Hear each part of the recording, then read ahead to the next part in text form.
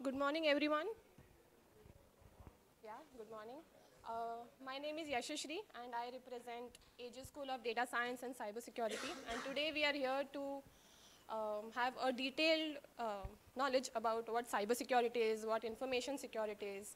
So we are having the second edition in Mumbai.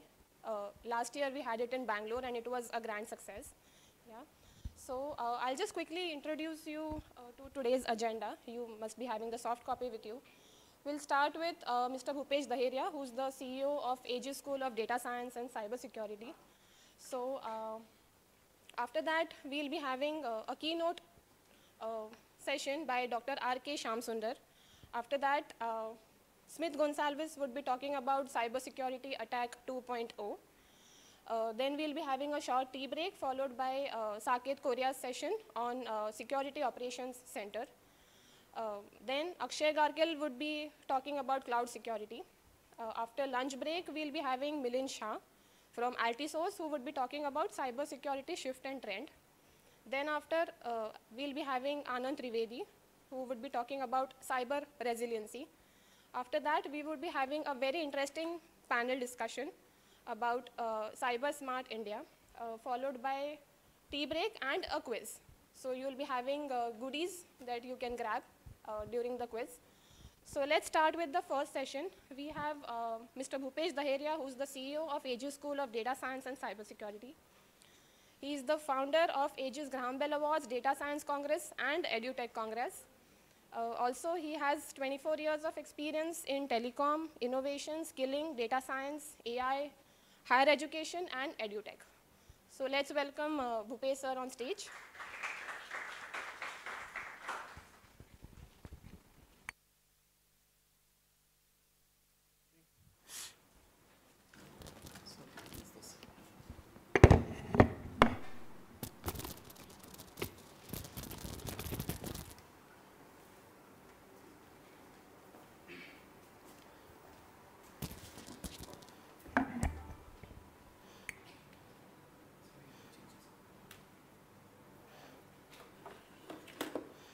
Good morning, everybody. I could see there's some guys online as well. So morning to everyone, those who are online and those who are over here. I'm really excited to be in this second cybersecurity conference. I think today the verdict is there, and that is clearly reflecting the participation of the audience. Okay, anyway. I'm glad that all of you could really come over here. So my name is Bhupesh Daheria, and I'll be setting up a brief context what we are going to really talk today. Most of the experts are here. They will be taking on each aspects of the cybersecurity. So here is my agenda. Why cybersecurity? Why we are talking about cybersecurity? What are the employment trends? We'll talk about what we are trying to really protect. So we all talk about information security, cybersecurity, cloud security, what exactly we are trying to really protect. Then we'll talk about what is cybersecurity. We'll show you some analysis what our team has done about the skills requirement into cybersecurity area. We'll talk about little bit about job market. Then I'll spend more time on AI and ML in cybersecurity because that is some area which is untouched upon. And that's the area which is growing extensively, and at Aegis we are also doing a lot of work in that area. And at last, of course, we'll talk about what Aegis is doing to really build your competency and skills in this area. Okay, so this is what the comment about Ginny Rumuti, and she says that cybercrime is the greatest threat for every company in this world. I would go further ahead of this. It's not only every company. This is the greatest threat for the entire humanity, the government, society, everybody in today's era. Today, what is happening, like these security threat actors, which we can really call it like a hackers, they are sitting with a pile of money. They are no longer, say, hobbies, those who just like to really hack your mobile phone and sneak what you're talking, what you're not talking. Today, these cyber security threat actors, they are sitting with a massive amount of funding, millions and billions of dollars of funding. They are on the government payroll.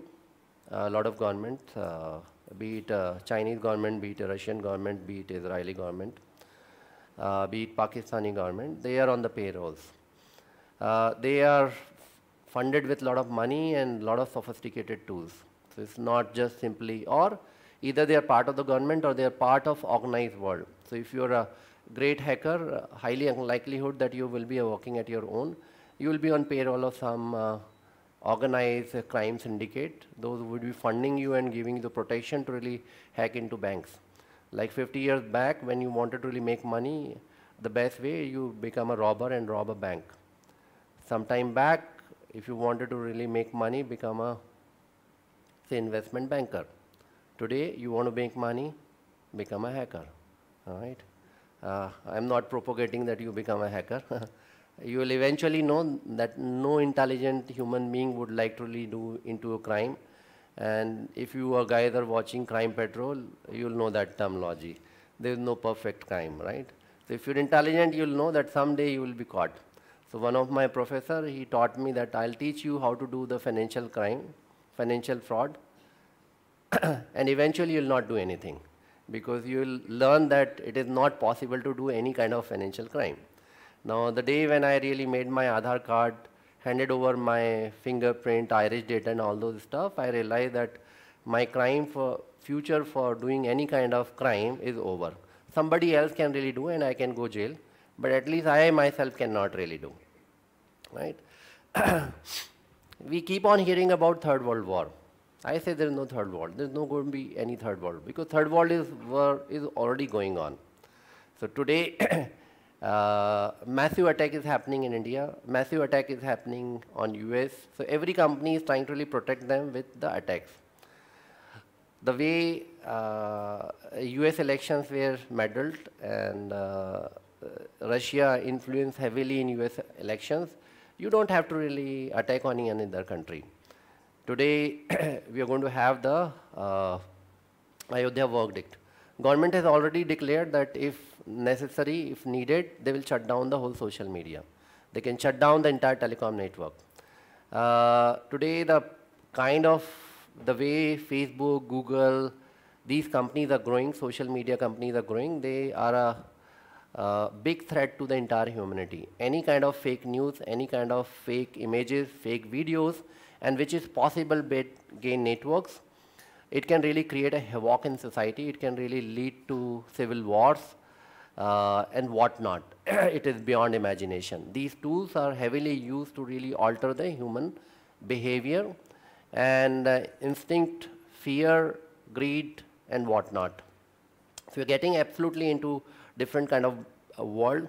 Now, being Indian, if we have to really protect India, we need cyber commandos.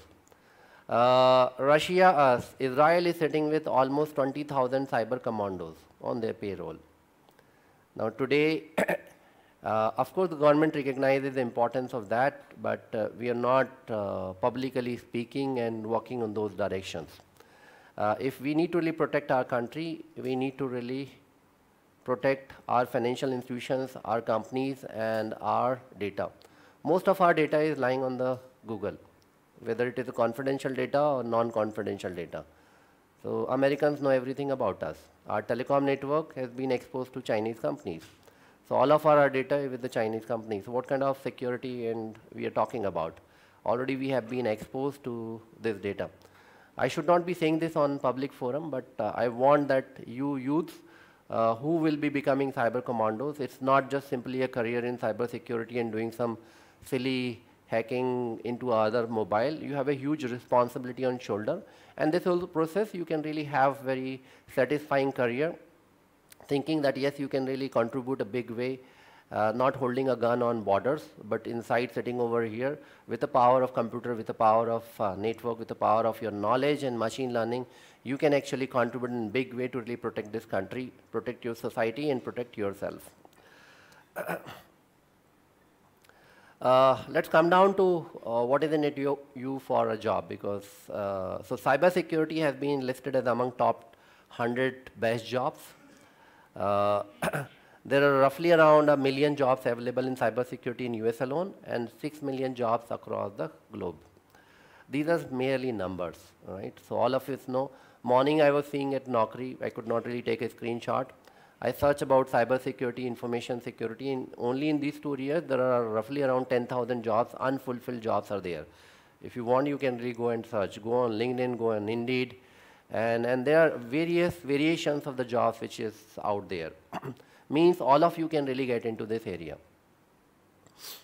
Cybersecurity unfulfilled job will reach 1.5 million. We are sitting in 2019, but these are the numbers only. If you, I always say there is a stadium, Wankhede Stadium, it was there 20 years back, it will remain after 20 years. Do you know how to play? If you know how to play and if you have a desire to play, you are most welcome inside the stadium. Now, crime damage cost will hit almost $6 trillion.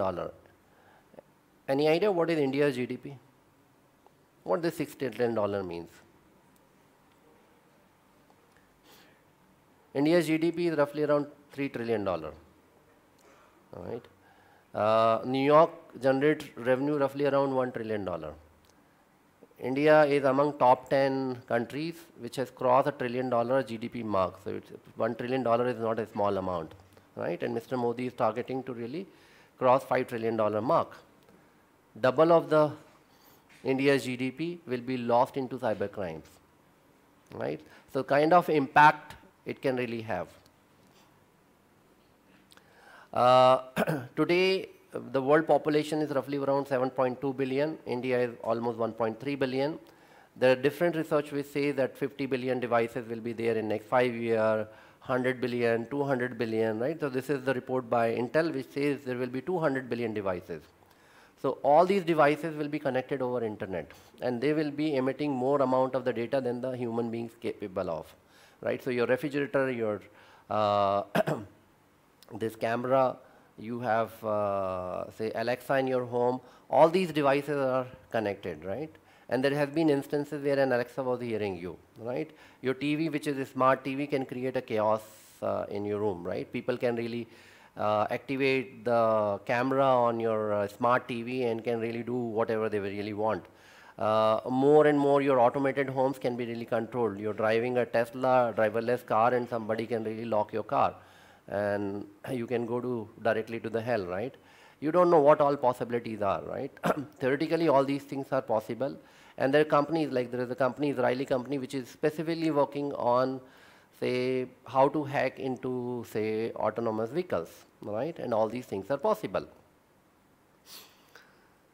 What is cybersecurity? So I would not like to really get into the traditional definition.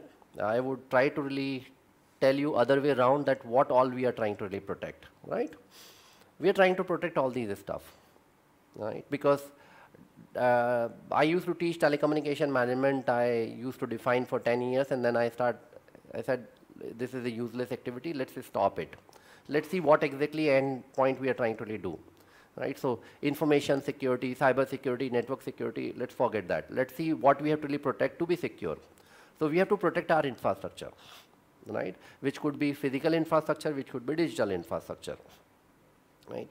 Cybersecurity today is trying to really protect the digital infrastructure, but cybersecurity is also trying to really protect your physical infrastructure. Today you have a biometrics, we have a cameras, right? So we have done experimentation wherein we have a facial recognition based attendance system. Now you can really have the access into physical infrastructure using the video cameras or iris and all those stuff. So I would say infrastructure, be it a digital infrastructure or physical infrastructure, but the impact will be more on the digital infrastructure.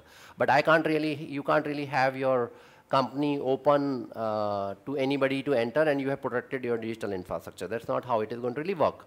So you have to really protect network. So when I did my engineering in 95, that time only it was a network. And I worked with Optel Telecom, which used to manufacture optical fiber and SDH systems. So at that era, there was nothing like a cloud security or IoT security. It was only network security. And it's still predominantly the biggest resources we allocate is in the network, right? Because it's a pipe through which threat actors can really enter. You have application, so you're using a mobile phone, so you have protected your network, but your application is having vulnerability, right? Be it mobile application, be it a web application, or any other thing. These applications are actually collecting the data or exposing the data. right? And these applications are sitting in a cloud today. Earlier, you used to have the data centers, but now data centers shifted to the cloud, right? Which could be public cloud, which could be private cloud. So you need to protect where the data and application is lying, right? Then you need to really protect IoT devices. So today, your sensors, IoT devices are on the, say, oil pipeline, right, or a gas pipeline, and somebody is trying to really cut that pipeline. You need to really detect whether somebody is trying to really tamper with that, or otherwise the oil pipeline will blast, right? Robots, autonomous vehicles. This is one area. So I have with me a Lynx robot, right, which can really play Hanuman Chalisa and can really do a yoga. Tomorrow it can really kill me. So somebody can really hack in a robot and say, okay, shoot Bhupesh Daheria, right? Or grab his neck, right? It's possible, yes.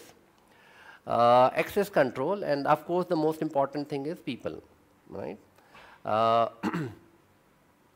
Now people are most vicious, right? Because it's very difficult to really analyze the human behavior. Of course, I will be talking about human behavior analysis. Majority of the cases, it is a human who actually becomes the issue to the security. You can protect everything, but as a human being, you are buyable. I can buy you or I can threat you, right? And I can really force you to really leak the data or do whatever I want, right? Maybe because of fear, maybe because of a greed, or maybe your ignorance or whatever, right? So this is the framework which we have built, and then we said, okay, people, machine, and law. This need to be controlled, right? Law will govern how all these things really work. We need to really make people ethical, right? We need to really tell them what laws are, and we need to, of course, update their skills. And machines, because when attacks are done by the machines, humans are incompetent to protect you from the machines. It is not possible. So this is the framework which we have created at Aegis, right? And around that, we offer our master's program and skilling and all those stuff, right? This is typically a standard definition, which all of you really know. Most of our speakers will be talking about. This is some significant work which we have done. So our team, so we also run data science program, and we do a lot of skill analysis. So this week also I presented this paper in Singapore about how to really design a curriculum using the AI. So this is what the analysis our team has done, that which are the skills which is important in cybersecurity area, right? Important for you. If you want, you can really take a snapshot. These are the most important. If you see, one of the most important skill set is network security.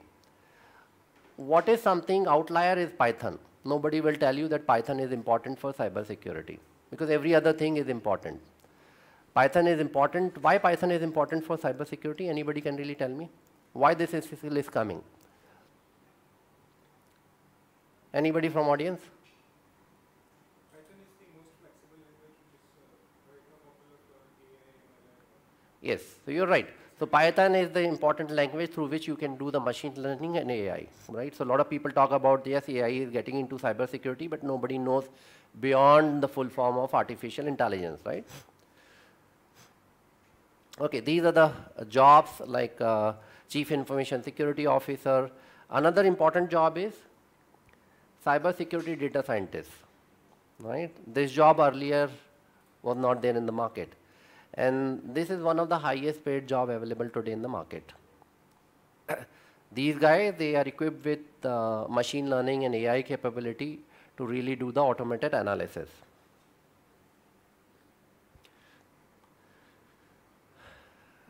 I want to show you something important over here. Just check this. Lead software security engineer, salary is 230K, right? And chief information security officer is 190K. See that? He is the top boss. This gentleman, chief information security officer, is the top boss. Under him, lead software security engineer works. He draws more money than this boss, right?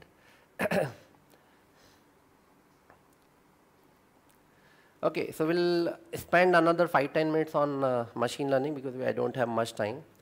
So cognitive security is emerging. Cognitive security is trying to really mimic the human behavior. It uses the AI and machine learning, NLP, to do the security analysis. Let's watch a small video. The best security professionals build their body of knowledge every day through experience, talking with colleagues, attending conferences, and staying up to date with online sources like blogs, research papers, and publications. The world produces enormous amounts of security-related data with detailed threat intelligence every day.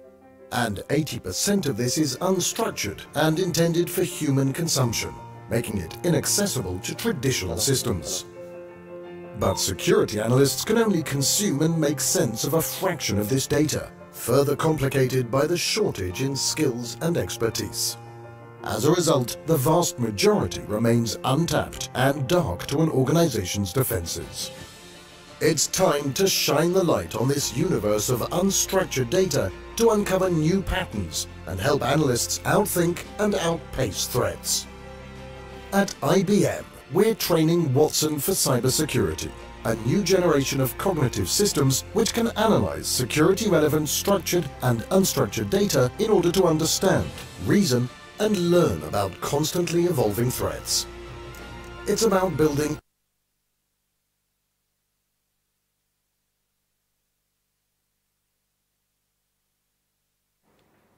Hello, yeah. I'll spend some time to explain you what is AI and what role it can really play, because other speakers, other experts will be talking a lot about cybersecurity. What is AI? It's artificial intelligence. And what is intelligence? If it is artificial intelligence, what is the real intelligence? Am I holding a snake?